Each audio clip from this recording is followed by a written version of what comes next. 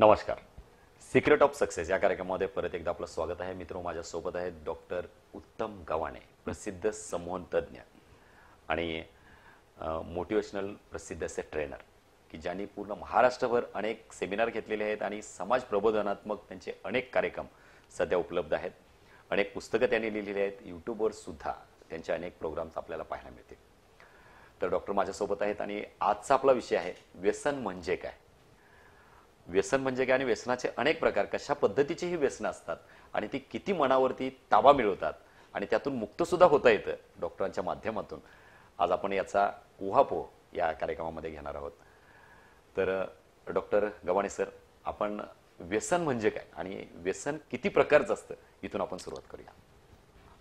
व्यसनचं एक थोडक्यात असं व्याख्या केली जाईल की जसं संमोहनातून आपण एखाद्याच्या मनावर कंट्रोल करतोय तसं आपल्यावर नैसर्गिकरित्या पुन्हा पुन्हा वारंवार एखादी गोष्ट केल्यानंतर त्या व्यक्तीच्या गोष्टीचं जसं आपल्यावर कंट्रोल होतोय त्याला व्यसन असं म्हणता येईल. उदाहरणार्थ एखादी सवय लागते, ताबा मिळवणं, दुसऱ्याने ताबा मिळवणं. एक्झॅक्टली.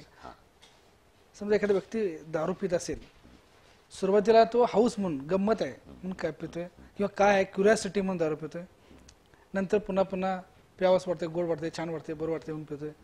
आणि ज्याला तो पुन्हा पुन्हा प्यायला लागतोय त्याला एक वेळ अशी येते की दारू पिणं ही त्याची गरज निर्माण होते. गरज आज मला दारूची गरज आहे. विशिष्ट वातावरण पडलं की त्याला दारू प्यावं असं वाटतंय. इथं व्यसनचं म्हणजे मनातून ते शरीराकडे येतं असं म्हणावं लागेल का? एक्झॅक्टली. शरीर खेचायला लागते. जसं एखाद्या माणसाला भूक लागते, भूक लागल्यावर त्याला अन्नाची गरज निर्माण होते, अन्नाची आठवण होते, त्याला त्रास व्हायला लागतोय. तसं दारूचं विशिष्ट वेळ झाली की ते दारू त्याचं आतड्यामध्ये तशी हालचाल व्हायला लागते की त्याला दारूची गरज आहे. आपण पोटात कावळे उडायला लागले तसं त्याला दारू. म्हणून अनेक लोक असे म्हणतात की चांगलं असताना आपण त्यांना समजावून सांगितलं, किती मार्गदर्शन केलं तर ते दारू सोडतो म्हणतात, पण नंतर त्यांच्याकडून होत नाही कारण त्यांना व्यसन लागलेलं असते. हाऊस म्हणून दारू पिणाऱ्यांनी व्यसनाकडे आपण कन्वर्ट होते काय. हाऊस आणि व्यसन याच्यामध्ये एक बारकीशी बाउंड्री आहे. ती बाउंड्री ज्याला ओळखता आली तो आयुष्यभर दारू पिते पण त्याला व्यसन लागत नाही. पण काही लोक असे असतात की त्यांना लगेच व्यसन लागतंय. व्यसन म्हणजे आपल्यावर दारूचं कंट्रोल किंवा तंबाखूचं कंट्रोल, सिगरेटचं कंट्रोल. दारूचं व्यसन मोठं आहेच, तो व्यसनाचा एक मोठा प्रकारच आहे. आपण आता मनाच्या व्यसनापासून डॉक्टर आपण सुरुवात करूया. तर मनाची व्यसनं ही कुठल्या कुठल्या प्रकारची असतात आणि कुठल्या कुठल्या पद्धतीनं मनावर भुरळतेने घातलेली असते? मनच ही अशी गोष्ट आहे की सतत भटकणारी गोष्ट. मन ही अशी गोष्ट आहे की जिथं गोड वाटते, जिथं चांगलं वाटतंय तिकडे पडणारी गोष्ट. असं एक बहिणाबाई चौधरींचं कविता आहे, मन आहे. चहाचं पण व्यसन असतं, एखाद्याला सिनेमा पाहण्याचं व्यसन असतं, असे अनेक, एखाद्याला गाणी म्हणण्याचं व्यसन असतं. आता गाणी म्हणणे किंवा जी चांगली व्यसन आहे ते ठीक आहे, पण काही वाईट गोष्टी आहेत की ज्याची व्यसनं असतात की जे चुकीचं आहे, जे करू नये करू वाटतंय. किंवा आता एखाद्याला समजा व्यायाम करायचं व्यसन आहे, चांगली गोष्ट आहे, पण एखाद्याला विनाकारण रात्री उशिरा फिरवायचं आहे, फिरायला वाटतंय, ते चुकीचं व्यसन आहे की नाही. एखाद्याला उगाच विनाकारण गाड्या सायलेन्सर करून गाड्या फिरवायची हौस आहे, त्याला ती आवड वाटते, व्यसन. पुन्हा पुन्हा जर एखादी गोष्ट करायला लागली की त्याचं व्यसन निर्माण व्हायला लागतंय. आणि समाज विघातक काही मनाची व्यसनं असतात, ती नसायला पाहिजे. आणि जी काही मनाला आपल्या प्रगतीला आवश्यक आहेत, जीवनाला आवश्यक आहेत, अशी व्यसनं जीवनामध्ये असणं आवश्यक आहे. व्यसन म्हणजे मनाला लागलेली एक अशी सवय की जी सवय आपल्याला गोड वाटते, बरं वाटते किंवा आपल्याला केल्याशिवाय चैन पडत नाही, अशी व्यसन. आता काही उदाहरण आपण सांगाल का की आपल्याकडे मनाला हे लागलेलं व्यसन आहे आणि ते सोडवण्यासाठी? सोपं उदाहरण आहे, काही लोकांना वाचनाची आवड आहे. वाचनाची आवड हे व्यसनच आहे काही लोकांच्या बाबतीत. एक एक लोक असे लोक आहेत की ज्यांनी हजारोभर कादंबऱ्या, जे जड जड असे कादंबऱ्या त्यांनी वाचून काढलेले आहेत. आता हे एक व्यसन म्हणायला लागेल. आता गोड व्यसन आणि वाईट व्यसन यातला फरक सांगतो. कादंबरी वाचन ही चांगलीच गोष्ट आहे, व्यसन आहे ते चांगलंच आहे. त्याच्यामध्ये काय वाचतोय हे पण महत्त्वाचं आहे. जर तुम्ही क्राईमच्या जर कादंबऱ्यासारखं वाचत असाल तर डोक्यामध्ये तशा प्रकारचं न कळत प्रोग्रामिंग होत असते. पुन्हा पुन्हा हॅमरिंग व्हायला लागलं एखाद्या विशिष्ट प्रकारचा विचार तर तो विचार तुमच्या मनामध्ये प्रोग्रामिंग होतो. मग काही लोकांना क्राईमच्याच कादंबऱ्या वाचायची सवय आहे. मग 500-500 कादंबऱ्या जर तुम्ही नुसतं क्राईमच्या वाचल्या तर ते विघातक व्यसन आहे. याच्याऐवजी तुम्ही जर चांगल्या कादंबऱ्या वाचल्या, वेगवेगळ्या विषयावरच्या कादंबऱ्या वाचायचं व्यसन असेल, जर तुम्ही 1000 कादंबऱ्या वेगवेगळ्या विषयावरच्या वाचल्या तर ते चांगलं व्यसन. डिटेक्टिव्ह माइंड तयार होणार नाही का? त्याचा आपल्याला स्वतःला आपल्याला ओळखता यायला पाहिजे की चांगलं काय वाईट काय. आणि आपल्या मनावर जर विचारांचं प्रोग्रामिंग होत असते तर आपल्याला पण ते जाणवत असते की आपली विचारसरणी बदलत चाललेली आहे. तर त्यावेळेला ते ओळखता यायला पाहिजे. म्हणजे वाचनाची सवय सुद्धा एक मनाचं व्यसन मोठं असू शकतं. फक्त त्यातून तुम्ही वेळेच बाहेर पण पडलं पाहिजे आणि चांगलं काय वाईट काय याचं तुम्हाला ओळखता आलं पाहिजे. चांगलं वाचन असेल बरं, असं पण नाही बरं काय, वाचनाचा अंमल पण करता यायला पाहिजे. Correct. काही लोकांनी चांगल्या चांगल्या लोकांच्या कादंबऱ्या वाचलेल्या आहेत, पण त्यांना त्याचा फायदा झाला नाही. काही असं लोक बघितलेत मी की जे वाचून वाचून विशिष्ट चरित्र, विशिष्ट व्यक्तीचं चरित्र वाचून वाचून ते सायकोलॉजिकल प्रॉब्लेम त्यांना झाले, अशी पण काही घटना आहेत. असं पण होतंय. तर त्यामुळे ती लिमिट ओळखता यायला पाहिजे. ती कादंबरी असो किंवा ते व्यक्तिमत्व असो, ते चरित्र असो, त्याचा व्यवहारामध्ये आपल्याशी किती संबंध लावायचा आणि त्याचा वापर कसा करायचा हे पण माहिती असायला पाहिजे. ते कुठं थांबायचं, कुठं पुढे जायचं हे कळायला पाहिजे. आता एखाद्याला अशी सवय असते की म्हणजे चहाचं व्यसन पण एखाद्याला असतं. आता चहा न पिल्यामुळे काय बिघडेल असं नाही, पण नेमकं त्याला ते 4 वाजले की संध्याकाळी त्याला चहा पाहिजे असं वाटतं. यातून सुटण्यासाठी काय उपाय सांगाल? असे बरेच लोक आहेत की ज्यांना चहाचं व्यसन आहे. हे चहा एक उदाहरण, असे अनेक वेगवेगळ्या प्रकारची व्यसनं सांगता येईल. चहाचं व्यसन आहे, अनेक बायकांना वगैरे तपकीरचं व्यसन आहे, किंवा तंबाखू घासायचं आहे. अनेक असे केसेस आहेत की ज्यांना तंबाखू तोंडात टाकून टॉयलेटला जायची सवय. पूर्वी अशा काही घटना पण घडायची की टॉयलेटमध्ये त्याला चक्कर येऊन पडली तरी काय कोणाला कळायचं नाही.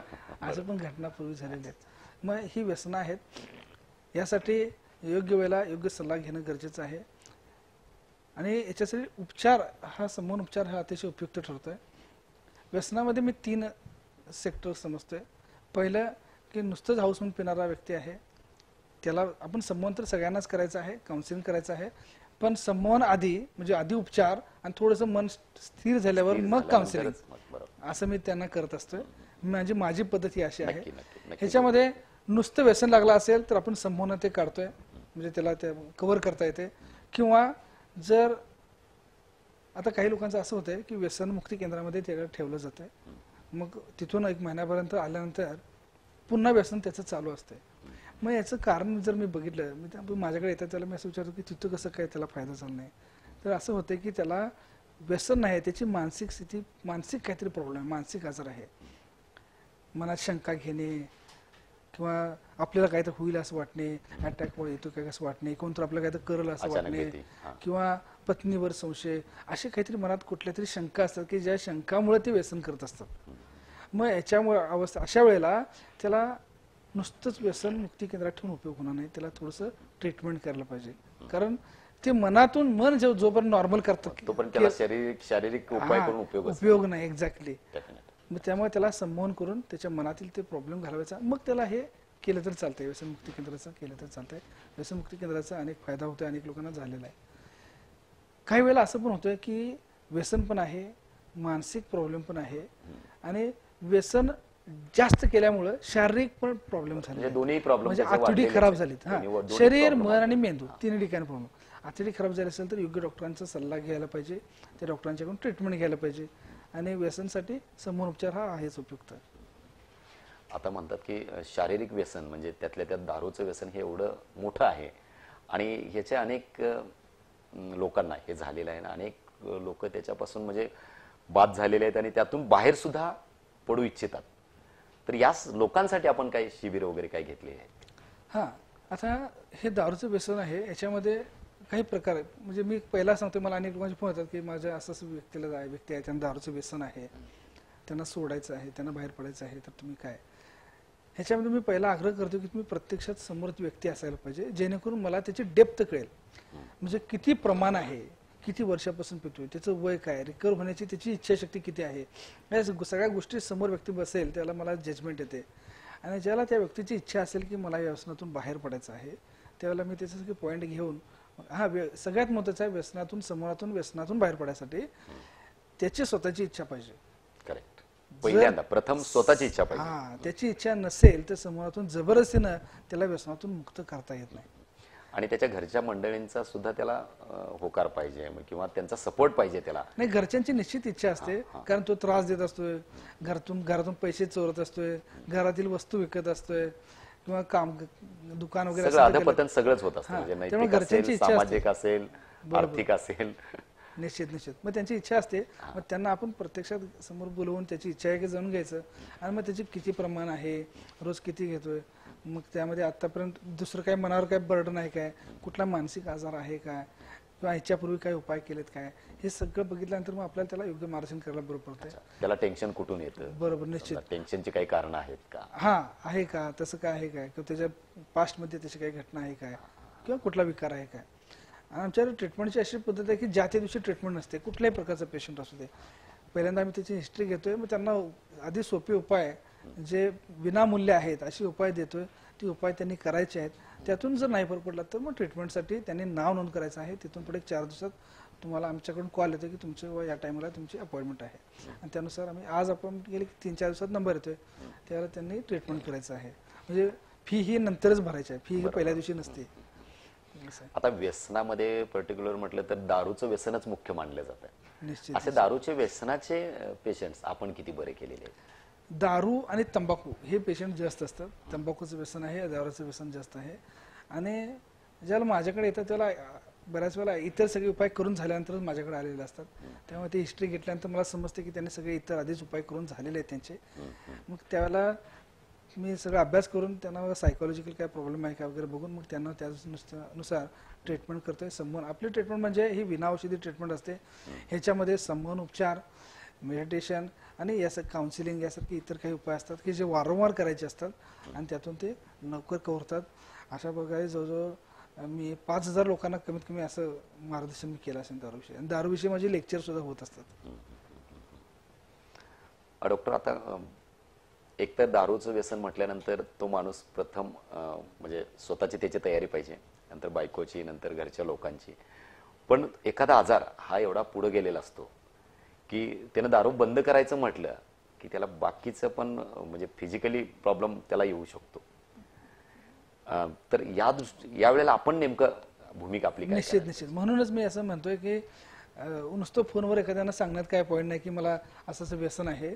बरेच वेळा असं होतंय की पेशंट काय करतात की फोनवरूनच सांगतात की त्यांना काय वाटतं की जाताना पैसे घेऊन जायला बरं, अच्छा अच्छा, हा, मग किती फी आहे वगैरे विचारत असतात. पण मी नेहमी सांगतो की फोनवर काही विचारू नका, कारण फी किती आहे हे फी काय आपण लगेच ट्रीटमेंटच करायची नाही आहे. ट्रीटमेंटला आधीच वेटिंग आहे तिथं. त्यामुळे प्रत्यक्ष जेव्हा तो येईल समोर बसेल त्याला मला ते कळेल की हा अचानक दारू यानं बंद केली तर चालेल काय, किंवा याचं प्रमाण वाढलंय काय, याची मानसिक क्षमता आहे काय, किंवा दारू सोडू शकतो का. मग मी त्यांना सांगेन की हा बरा होईल की नाही होईल, आणि होईल तर किती दिवसात होईल हे त्यावेळेला मी सांगू शकतोय. आणि मग त्याला काय प्रोसेस करायला लागेल हे त्याला सांगेन, आणि मग कधीपासून यायला पाहिजे हे त्यावेळेला सांगेन, आणि त्यातून तो त्याचा त्याला फायदा होऊन जाईल. हे कसं व्यक्तिपरत्वे हे बदलतंय.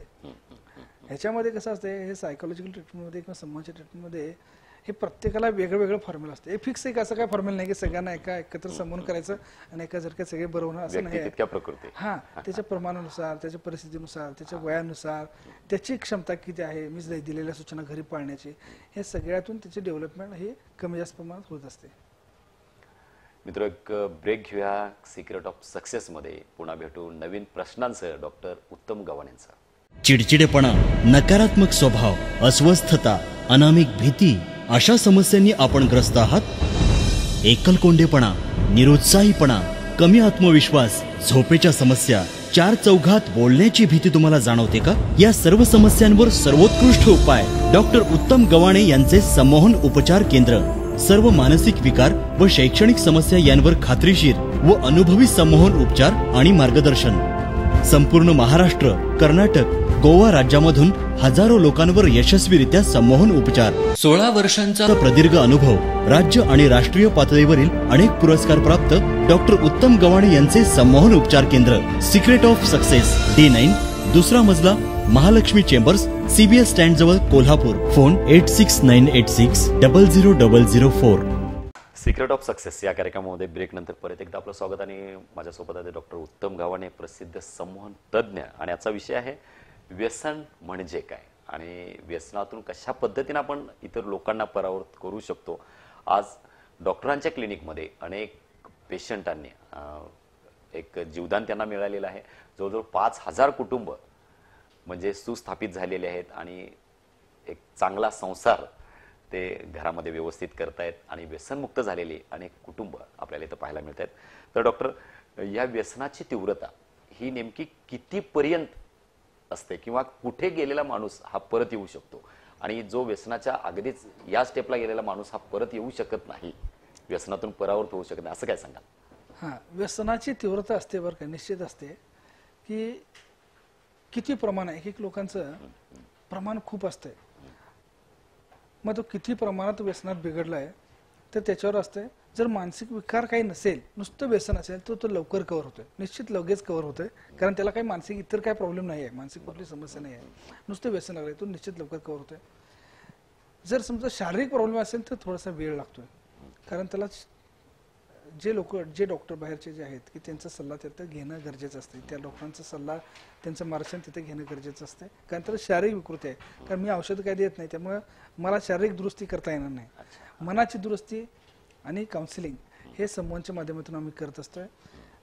आणि नुसतं व्यसन असेल तर सहज मनुष्य बरा होऊन जाईल. शारीरिक आणि मानसिक काही विकार असेल तर थोडंसं त्याला वेळ लागतोय आणि त्या स्टेपनं ते हळूहळू करत तो बरा होऊन जातोय. एक वेळा तुम्ही जसं म्हटलं की अनेक व्यक्तीला हा प्रॉब्लेम आहे. माझ्याकडे एक व्यक्ती आला होता की जो सरकारी नोकरीत आहे, चांगल्या पोस्टला आहे, मोठ्या पोस्टला आहे, अधिकारी लेवलला आहे, 1,20,000 त्यावेळेला त्याला त्याचा पगार होता आणि त्याला व्यसनाचे अतिशय म्हणजे इतकं प्रमाण होतं, त्याला सकाळ संध्याकाळ व्यसन.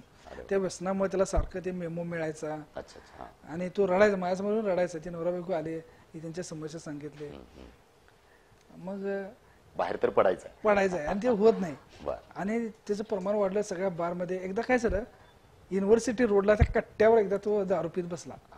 असंच त्यानं घेतलं तिथनं, आधीच एका बारमध्ये पिऊन गेला आणि जाता पुन्हा वाटत तिथं कुठं तर दुकान आहे वाटतं, मला माहिती नाही, पण ते घेतलं आणि ते कट्ट्यावर एकटाच पीत बसला. त्याला लक्षात एवढं आहे की त्याच्या बरोबर कोणतं आले, 2 जण होते, त्यांनी दारू त्याच्या बरोबर दोघांनी एकत्र तिघांनी पिली आणि जाताना त्यांनी ह्याच्या खिशातले सगळे पैसे त्यांनी घेतलं, ह्याची चेन वगैरे घेतली आणि गेला.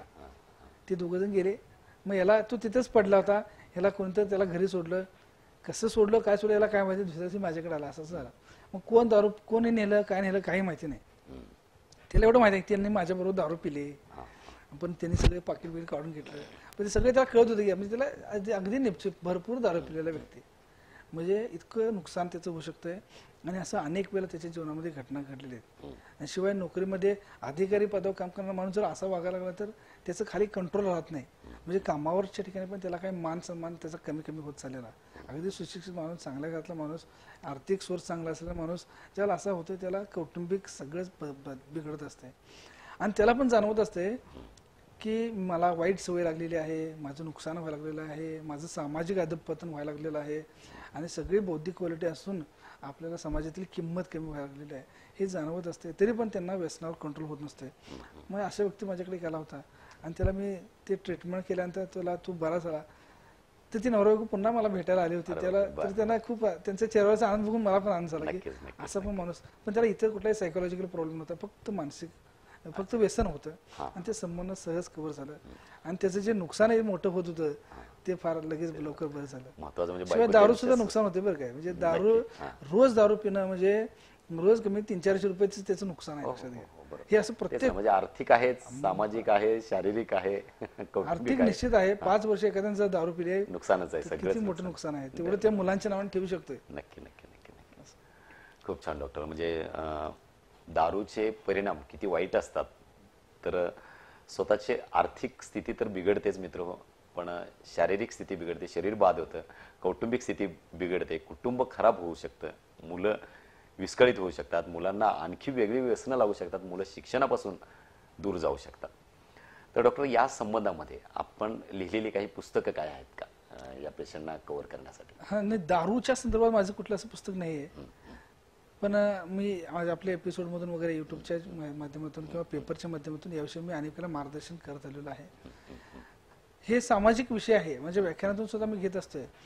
आपल्या इथं पट्टणकोडली उपरी परिसरातील एक व्यक्ती माझ्याकडे आला होता. ते आता एका डेअरीमध्ये ते मॅनेजर म्हणून काम करतो, म्हणजे त्यांच्याकडे सगळं कॅशचा विषय सगळा होता, कॅश, ते दुधाची डेअरी होती ना त्याचं, असा व्यक्ती.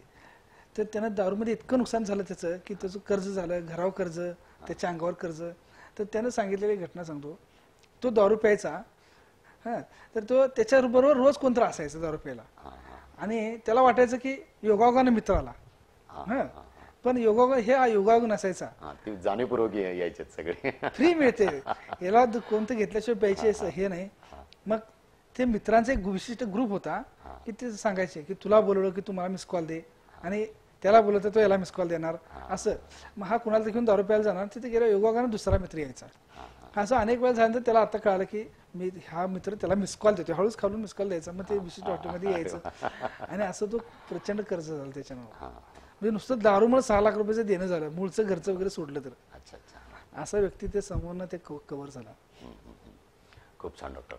तर आता या माध्यमातून हा एक सामाजिक विषय आहे, खूप मोठा आहे. तुम्ही यामध्ये पण उतरलेला आहात आणि यामधून बरेच व्याख्यानं सुद्धा तुम्ही दिलेली आहेत. तर या सोशल माइंडच्या दृष्टिकोनातून आपण अशा पद्धतीने एक वार्षिक किंवा महिन्यांच्या माध्यमातून म्हणा किंवा असे काही शिबिर आपण काही लावतो का? हा, काय करतोय माझं मी प्रायव्हेट व्याख्यानं करतोय. पूर्वी मी असं करायचं भरपूर, पण वेळेअभावी मी आता हे गोष्टी करत नाही.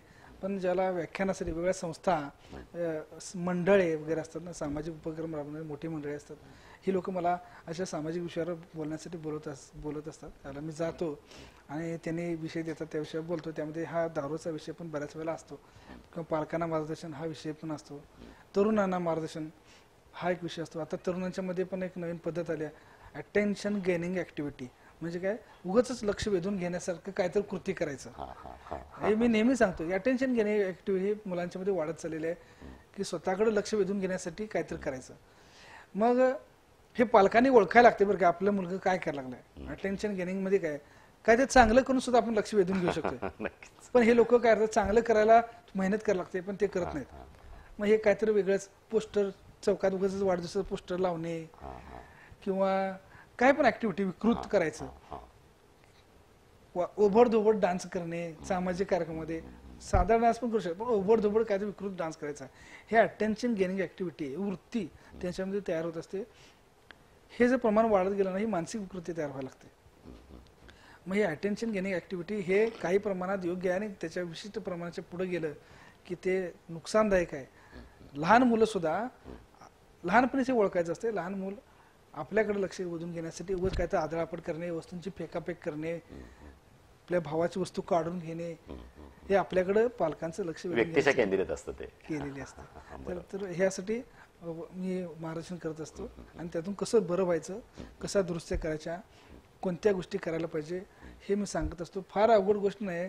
तुम्ही कुठलंही एखादं चांगलं काम बघा, मी नेहमी सांगतो, कुठलंही एखादं चांगलं काम सलग 3 वर्ष तुम्ही करा. तुम्हाला अटेन्शन गेनिंग करायची काही गरज नाही, आपोआप लक्ष तुमच्यावर केंद्रित होते. साधं उदाहरण, एक व्यायाम करायला तुम्ही जर घेतला, 3 वर्ष सलग व्यायाम केला, तर तुम्हाला कुठेही अटेन्शन गेनिंग करायला लागत नाही. लोक आपोआप तुमच्याकडे बघायला लागतात. हे साधं उदाहरण आहे. वाचन करायला लागला, 3 वर्ष सलग वाचा, तुम्ही त्यात तज्ञ होऊन जाताय. कुठलंही काम 3 वर्ष सलग करा, तुम्हाला दुसरं काही करायची गरज नाही, आपोआप तुम्ही गर्दीचा केंद्रबिंदू ठरताय. खूप छान डॉक्टर. म्हणजे अतिशय तुम्ही हा विषय सखोल पद्धतीने सांगितलात. हा कार्यक्रम बरेच लाखो प्रेक्षक हा कार्यक्रम पाहतात आपला सिक्रेट ऑफ सक्सेस. तर या माध्यमातून तुम्ही सुद्धा बऱ्याच ठिकाणी सेमिनार घेतलेले आहेत, व्याख्यानं दिलेली आहेत. तर असे कुठले सब्जेक्ट आणि कुठल्या वयोगटासाठी किंवा कुठल्या लोकांसाठी आपण देतो? व्याख्यानासाठी बऱ्याच वेळेला मला बोलत जाते. मग ज्यावेळेला शाळेत व्याख्यान असते त्या विद्यार्थ्यांना शैक्षणिक मार्गदर्शन त्याच्यामध्ये करत असते. अभ्यासविषयी त्यांच्यामध्ये कसं डेव्हलप व्हावं हा विषय त्यांना मी विद्यार्थ्यांना घेत असते.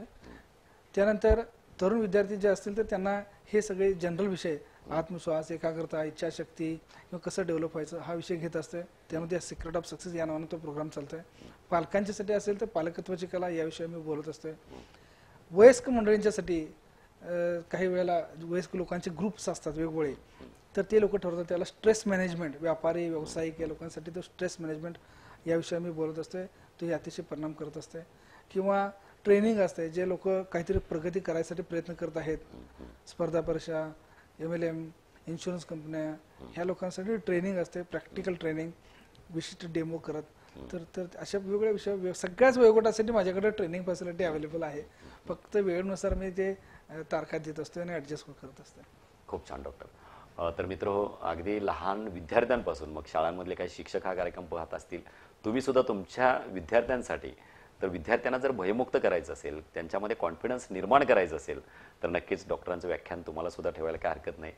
जे वेगवेगळे प्रोग्राम्स तयार करतात किंवा मार्केटिंग क्षेत्रामधले जे आहेत तर त्यांनी सुद्धा डॉक्टरांचं सिक्रेट ऑफ सक्सेस हे व्याख्यान तुम्ही सुद्धा घेऊ शकता आणि जेणेकरून एक भयमुक्त सुदृढ निकोप मन आणि एक उत्तम शरीर चांगल्या पद्धतीने तयार करण्यासाठी